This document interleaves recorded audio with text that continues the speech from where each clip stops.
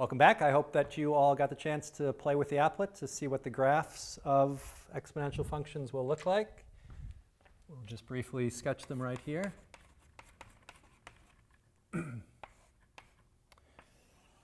What you should have discovered is that as long as the value of p sub 0 is positive, so if we have p sub 0, a to the t, there's two main varieties. There's the type where we have exponential growth.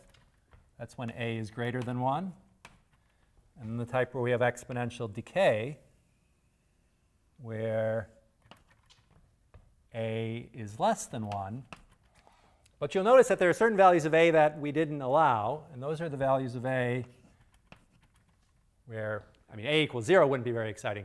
But if a were negative, some bad things happen. So just to see if we can understand why that is, what happens if a is negative?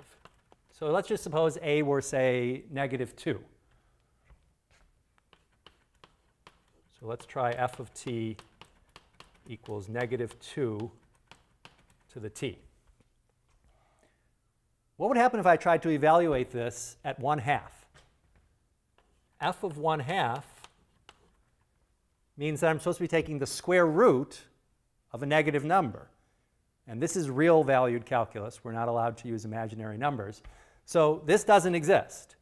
And it's not just f of 1/2 that doesn't exist. F of 1/4 would mean taking the fourth root of a negative number. That's not allowed. F of 1/6, f of 1/8, f of 1/10. And there's even more numbers than that. So for example, if I were to try f of, say, 17/12. The 17 means I can raise the -2 to the 17th power. That's no trouble. But I'm still going to get a negative when I raise to an odd power. And then when I try to take the 12th root of that, all of these don't exist. They are undefined.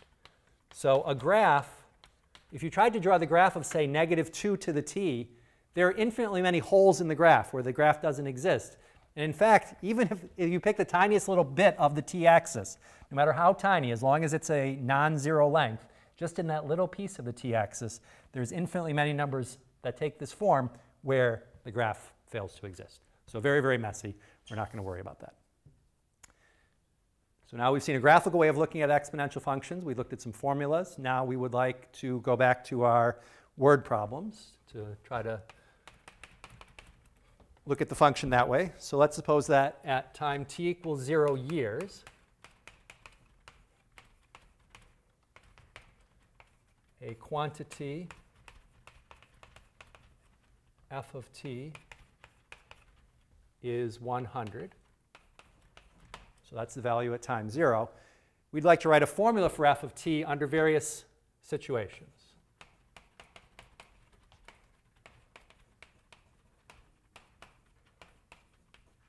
So write a formula for f of t if,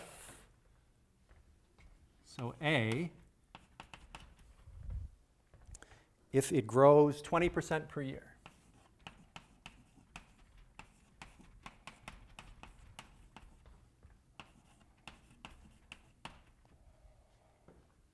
So we've got a constant percentage growth rate. That's how we know this is an exponential function. So we can write our formula f of t. P naught, so in all of these, the value at time 0 is 100. So P naught is always going to be 100. And it's going to be to the t. And we want to grow 20% a year. Well, earlier when we grew 10% a year, we put 1.1 in here. So what should we put for 20% a year? We should put 1.2. So the growth rate of that graph would look something like this, exponential growth. What if it decreases 85% per year?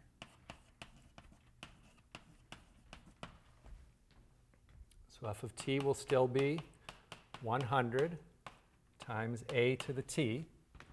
We want to decrease 85%. So if you started with 100, you should lose 85% in the first year and land with only 15% at the end of the year, meaning you take your 100 and you multiplied it by 0.15. Losing 85% is the same as keeping 15%. How about if it grows 200% per year? All right. This is always one that generates a lot of debate among people. What should f of t be if you are growing 200% a year? And the choices that people usually come up with are whether to put a 2 in here or a 3 in here. So what if it said that you were growing 100% a year? That means you started with 100, and at the end of the year, you grew 100% of that, meaning you gained another 100, and you ended up with a total of 100 plus 100, or 200. So if this were growing 100% a year, we would want to put a 2 in here, because growing 100% is the same as doubling. But we're growing 200%, meaning if you started with, say, $100 in your account, and it grew by 200%, at the end of the year, you had gained $200, and you ended up with $300. So growing 200% a year is actually the same as tripling. And if we were growing 300% a year, it would be quadrupling. And if we were growing 400% a year, quintupling. So stop and think about that if you are not sure. What if we wanted to say it decays 200% a year? What would that mean? That wouldn't make much sense at all, despite what you sometimes hear on TV and see on the internet. Like you see something like the pollution level in the lake went down 200%. That's not possible, right? If it went down 100%, there was no more pollution. That's the most you can go down. So we're not even going to write it decreases 200% per year. That doesn't make any sense. Not to mention that it would give us one of these negative exponents, and we've already seen all the dangers that can happen when we do that. How about this one? It grows 40% every 2 years.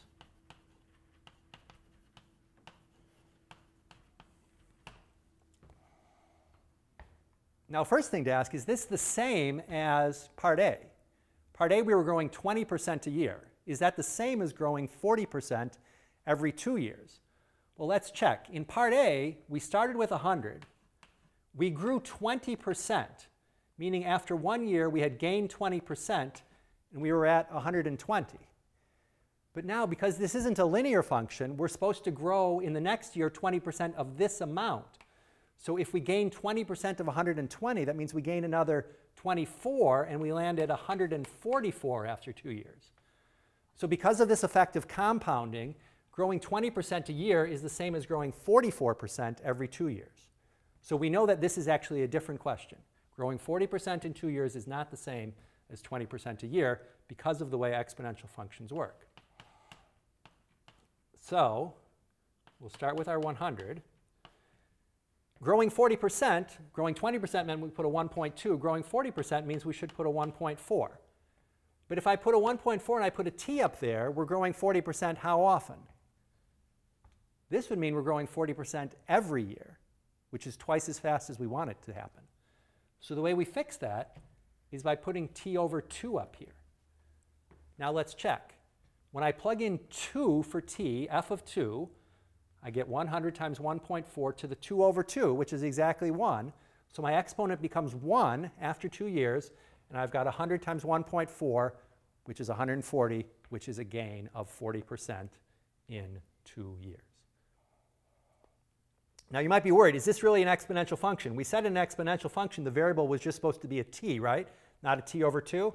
So if you're worried about that, and you don't need to do any rewriting like this, this is actually the nicest, cleanest way to write that. But by one of our exponent rules, how could we rewrite this?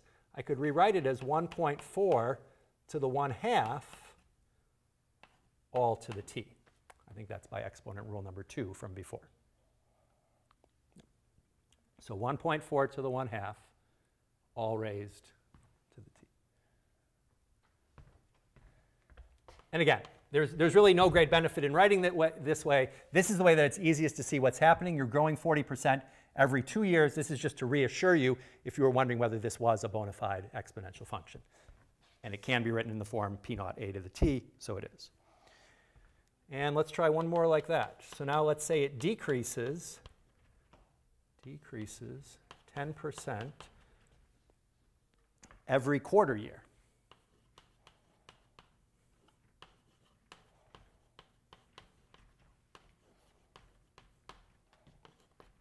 So we've got f of t is 100 to the something. So decreasing 10% means that you keep 90%. So we're going to want to put 0.9 inside there. But now if we put t up there, that's decreasing by 10% every year, which is much too slow. In this case, we wanted to speed it up, so we wanted to slow it down, so we divided by 2. In this case, we want to speed it up, and so we multiply by 4 up there. Now let's check to see if this works. A quarter of a year means t is 0.25, or a quarter. So if I put in 0.25 for t here, what does the exponent become? It becomes 4 times 0.25, which is 1. So 100 times 0.9, or 90, that's exactly what we want. After a quarter of a year, we're down to 90, meaning we've decreased 10%, which is just what this is supposed to be doing. That make sense? All right, last little fun question here. If you have the choice of 3 investments, the first investment goes up 20% in the first year and then down 20% in the second year. Choice B is that you do the reverse, so you go down 20% and then up 20%. And choice C is you just keep your money under your mattress. Which of these should you choose? So let's try them. In the first one, I think I said we go up 20% first. So we go from 100 to 120. And then we lose 20%, but not 20% of the original 100, 20% of this, meaning we lose 24, meaning we're down to 96. In the second example, we went down 20% to 80, and then we gained 20% of that to 96. And in the third example, we just keep the money under the mattress, and we just stay at 100 all the way along. So this is a funny way how percentages work. Going up and down the same percentage, you end up losing in the end. And it shouldn't be a surprise that we got the same answer of 96 in both of these, because when we multiply, as we said earlier, multiplication is commutative. So whether I multiply by 1.2 and then by 0.8, or by 0.8 and 1.2, I should get the same answer either way.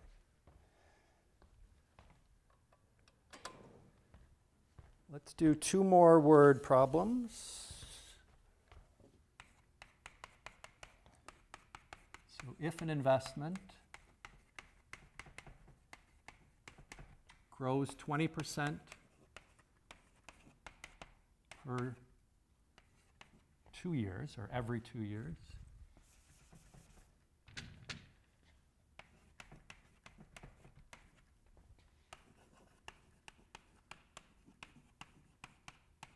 what is its annual percentage growth rate?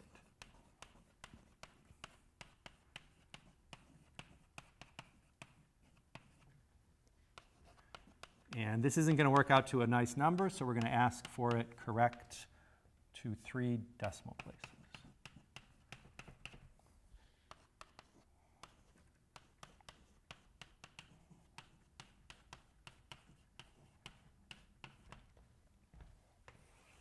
So this is the first time we're actually going to do any sort of decimal approximation of one of our answers. And let's try to again think about what should a reasonable answer be. So because of compounding, we know that if we grew 10% every year for 2 years, we'd end up with more than 20%, in fact 21%. So we expect the answer to be a little bit less than 10%. So what do we need first? We need a formula. So P of t, it's an exponential growth because we're growing at a constant percentage rate. P naught times 1.2, we're growing 20%. If we put a t up there, that's too fast, just like the example we just did. This is growing 20% every year. We want to slow it down to be t over 2. Do we know what p sub 0 is? Do we know the amount that we have at time 0? We don't, but we don't need to. So if you want, you could put in your favorite number for p sub 0, as long as it's not 0. But it doesn't matter, as we'll see. So we want to figure out what the annual percentage rate is. Annual means after 1 year. So one way to do this, and there's a variety of ways to do this, they will give the same answer. One way is just to evaluate p of 1. So p of 1 is just going to be 1.2 to the 1/2. And if you put that into a calculator, you should get 1.095445 something something. And then when I put this problem on homework and exams, a lot of people now say it's 1.09% per year. Does that seem reasonable? If you gain just a little over 1% a year, do you think you'll really get 20% in 2 years? That seems hard to believe. What does this really mean? You're multiplying by 1.095 whatever percent, 1.095 every year, meaning that, as in this case, this meant that you were growing 20% in 2 years. This means you're growing 9 and some percent per year. So that's what this tells us. So the annual percentage growth rate is, and it asks us to give it to 3 decimal places, so 9.544, and we don't care if you round or truncate, so if you want to just cut it off there and say 9.544, or if you see this 5 there and you say, oh, I should round this up to a 5, doesn't matter. Annual percentage growth rate is this. And that's in keeping with what we expected. We thought that the rate should be a little bit less than 10% because 10% a year would give us 21% in 2 years due to the compounding. One more example. We're going to do one with exponential decay. So carbon-14 you've probably heard of. That's a radioactive isotope.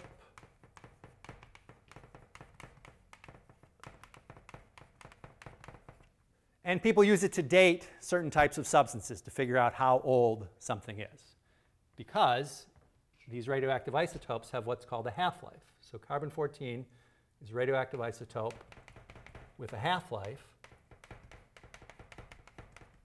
of 5,730 years, meaning that every 5,730 years, you lose half of what you had at the start of the 5,730 years. So our question is, what fraction, and again, let's get it correct to 3 decimal places,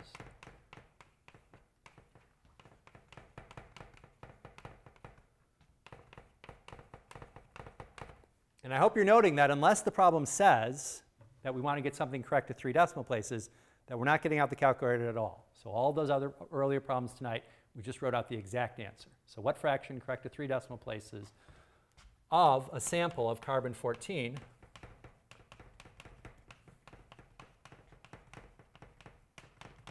will remain after 15,000 years?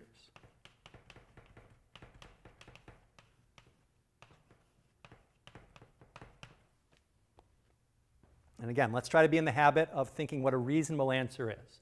So we know that after 5,730 years, half should remain.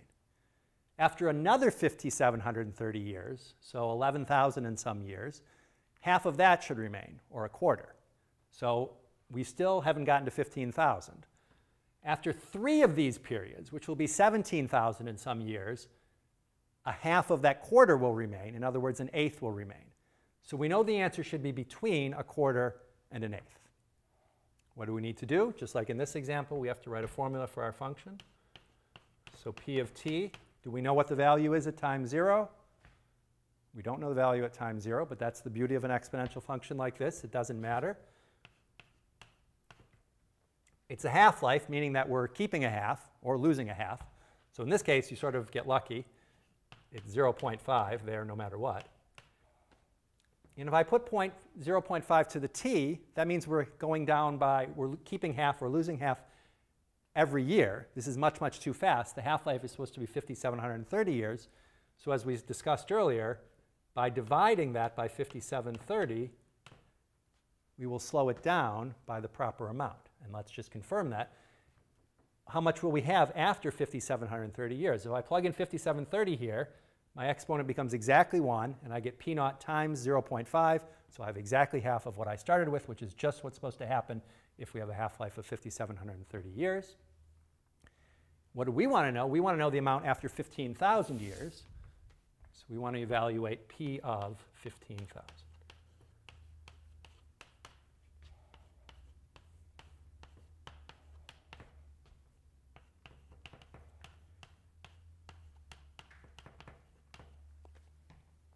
And if we put that into a calculator, and remember we're expecting a number between a quarter and an eighth, we get 0.1629 something, something, something.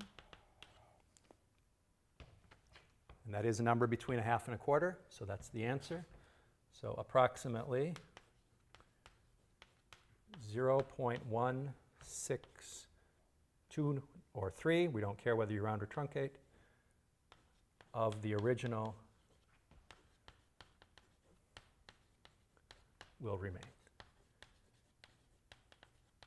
And just to be clear, this is a fraction. We don't know how many grams we started with. However many grams we started with, we have 0.163 left. So if we have, 0.163 of that amount. So if we started with 1,000, we have approximately 163 grams left after 15,000 years.